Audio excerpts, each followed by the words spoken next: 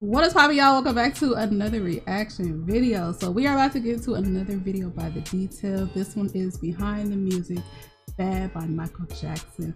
The Bad era for me is hands down my favorite era. There are so many freaking classics.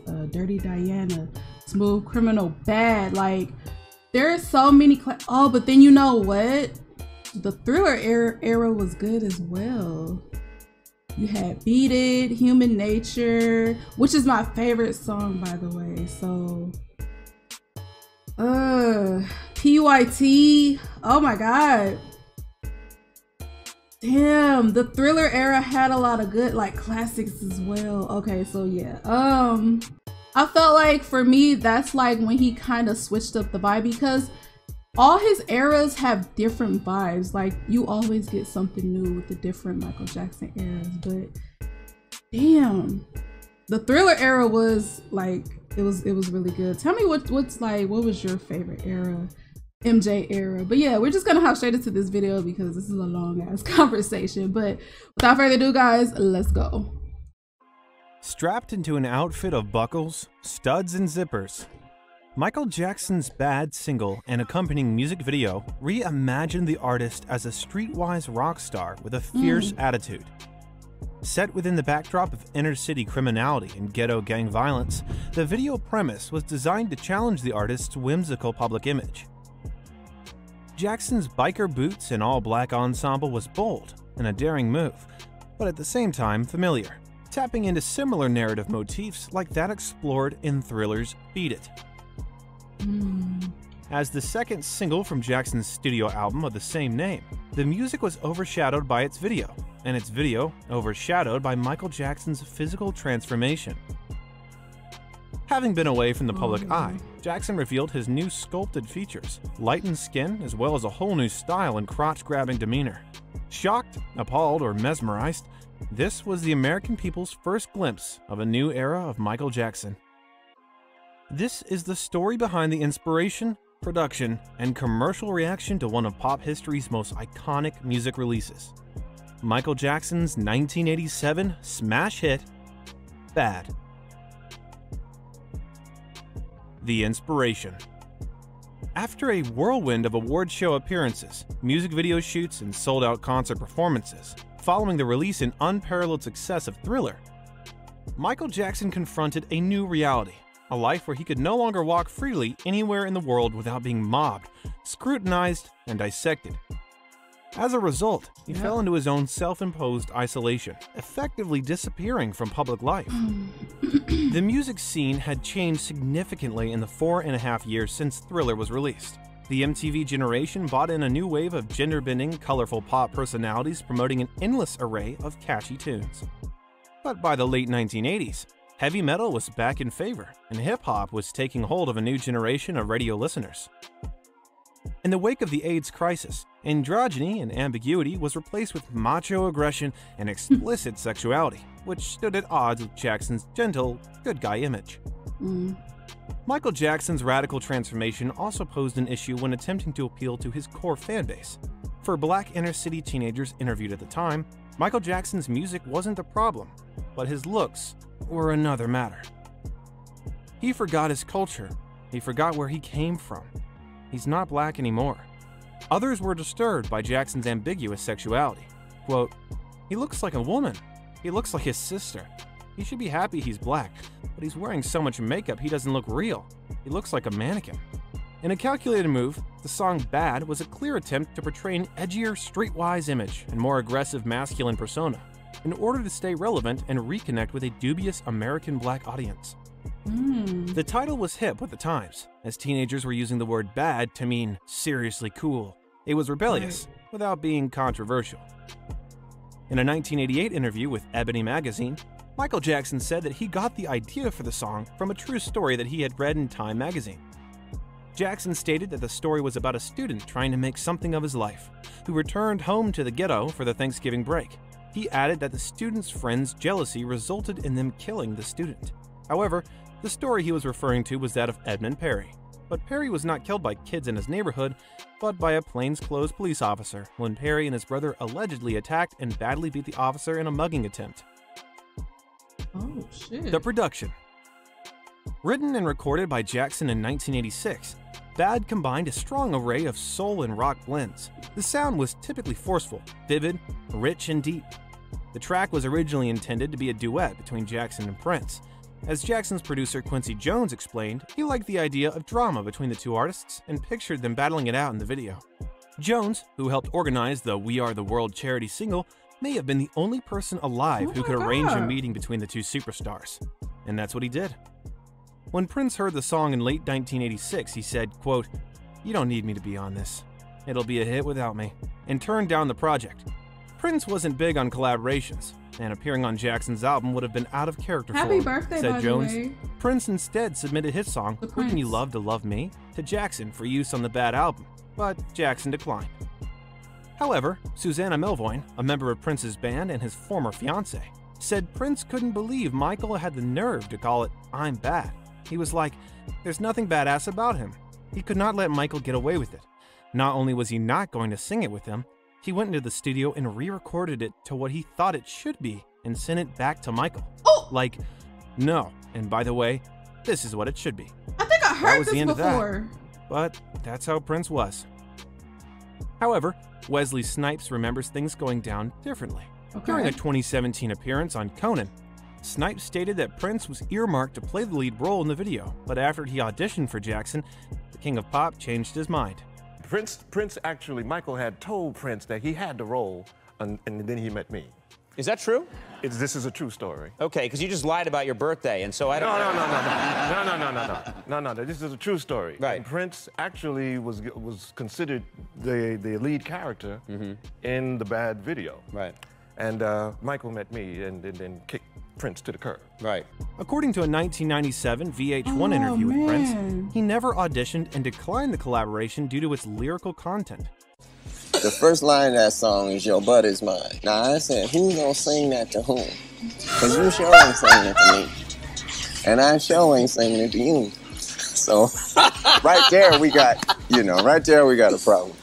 It's interesting meeting though.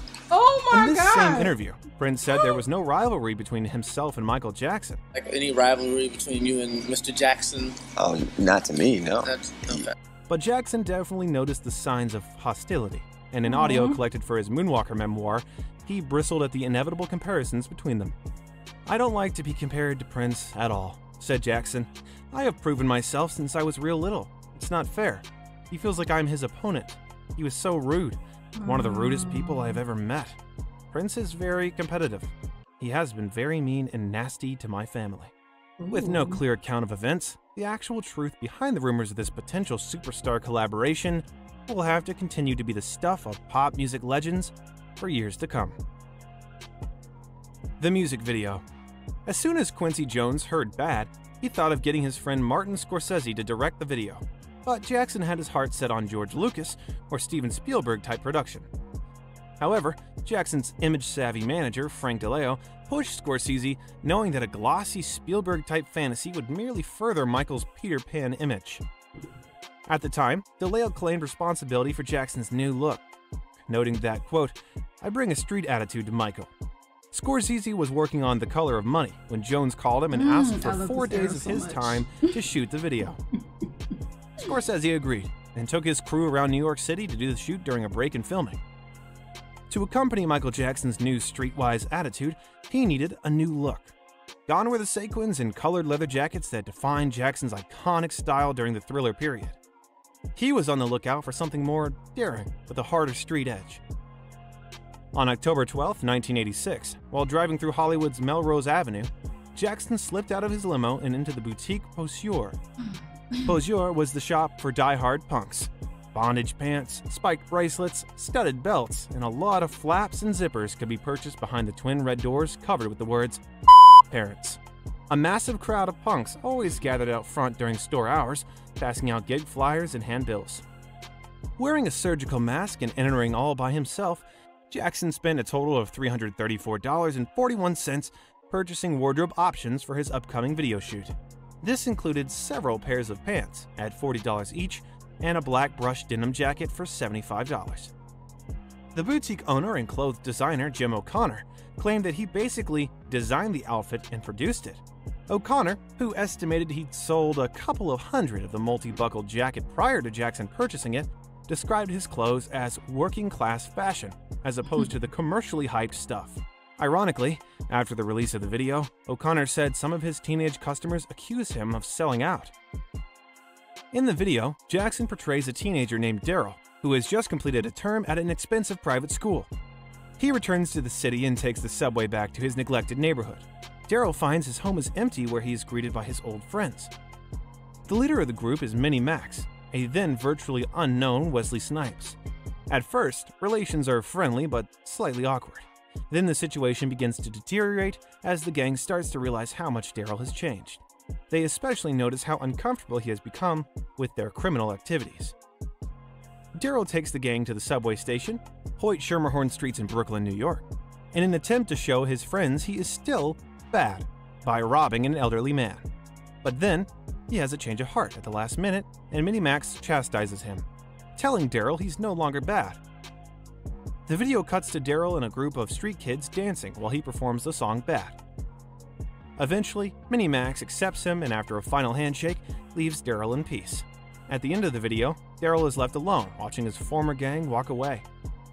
The full music video for Bad ended up being an 18-minute short film written by novelist and screenwriter Richard Price, shot by Michael Chapman, and directed by Martin Scorsese. Shot in Brooklyn, the original 4-day shoot extended to over a 6-week period during November and December 1986.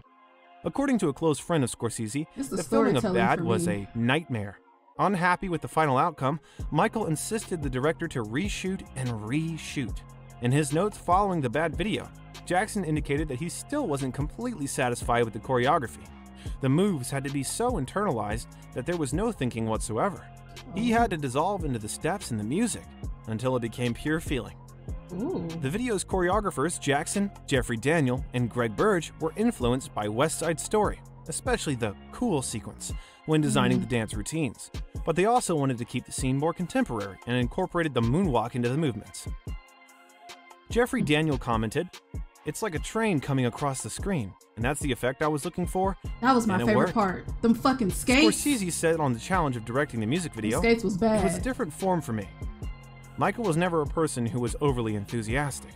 He was quiet, accepting. There was never any resistance, but questions." Some of the scenes were shot in Harlem, where Jackson was shaken by sights in a poverty-stricken neighborhood. "I think he was overwhelmed by what he saw," Scorsese said. "These tenements had, when you come in the front hall, there's an apartment in the back on the ground floor. There was an unfortunate person in there, in bed pretty much, coughing, and seemed like on his last days. Michael said, 'Do you see what's in there?' And I said, 'Yeah, I know.' It worked for him as a performance, but his compassion for the people came I just thought through. about the meme. It was very moving." The release. Filmed in late 1986 and scheduled to be released in February 1987, Michael Jackson's new video was continuously postponed. In February 1987, Jackson took a break to shoot an $8 million extended video for his song Smooth Criminal. When this took 2 months, his advisors realized they had a crisis. Bad had to be completed and in stores before his tour of Japan in September that year, and a new set of Pepsi commercials were to be broadcast at the end of August incorporating music from the new album. In the end, the Bad record cost more than $2 million and took more than 2 years to complete. Thriller was recorded in 3 months. To facilitate the release of the industry's most anticipated musical event, Frank DeLeo and CBS orchestrated a marketing and promotion blitz so grand that it was a phenomenon itself, and the single Bad was at the center of it. The music marketing event kicked off with a showing of the short film for Bad, premiering within a TV special. Michael Jackson, The Magic Returns, on CBS during primetime on August 31st, 1987. The next day, newspapers were awash with headlines concerned more about Michael Jackson's radical new image and the marketing hype surrounding him than the quality of the music itself. Barney Hoskins wrote, "With his gossamer delicate, surgically sculpted features, he looked like a beautiful Latin girl trapped inside an outfit from Mad Max 2. Another claimed that Jackson clutches his crotch so many times in the video, you wonder whether the censors thought he had to go to the bathroom. However, musically, Bad received so positive corny reviews. ass. Stephen Thomas Erlewine of AllMusic commented that Jackson's vocals sounded like he was the love child of James Brown and Mavis Staples, and added that, musically speaking, in this case, Bad is very good. The single charted within the top 10 at number 8 on the Billboard Hot 100 on October 10, 1987, and peaked number 1 on October 24th. Bad stayed at the top position for 2 consecutive weeks, becoming the album's second number 1 single and Jackson's 8th number 1 entry on the chart. The video won awards at various prestigious ceremonies, including Favorite Single, Soul R&B at the American Music Awards. The video has been praised by critics as one of the most iconic and greatest videos of all time. Jackson's outfit has been cited as an influence on fashion and causing a shift in the perception of the artist. After Jackson's death in June 2009, Letitia James of the New York City Council began trying to convince the agency to rename the Hoyt-Schermerhorn Street station or to hang a plaque at the station in Jackson's honor. However, the request was denied by the Metropolitan Transportation Authority. James commented, "Having Michael Jackson visit and moonwalk at this station was a huge deal, not only for Brooklyn, but all of New York in the 80s, and renaming this station in his honor would put it on the map and help ensure that people don't forget." A source from the MTA commented that no subway stations in the MTA system are named or co-named after individuals, mostly because it could confuse riders. Check out our channel for more Michael Jackson videos, and also That's an iconic fucking location. Like, I don't know, it feels like to be named after him, or if it was some type of like spray painted mural, some type of like spray painted mural or something of him. Like that location would be so like iconic, like a tourist attraction. You know what I'm saying? Like, I don't know. That sounds like a good idea, but this video just shows me like why he is such an icon. The fact that he was able to like get into, or like kind of like merge into the rock genre is like so fucking iconic. Like, it makes sense like why he has fans from different ages, race, sex, you know what I'm saying? Like, it all makes sense because he was able to like shift into different genres. I love that about him. But yeah, y'all, that was my reaction to this video. If you guys enjoyed my reaction, please make sure to leave a like, comment, and subscribe, and I will see you in my next reaction video. Bye.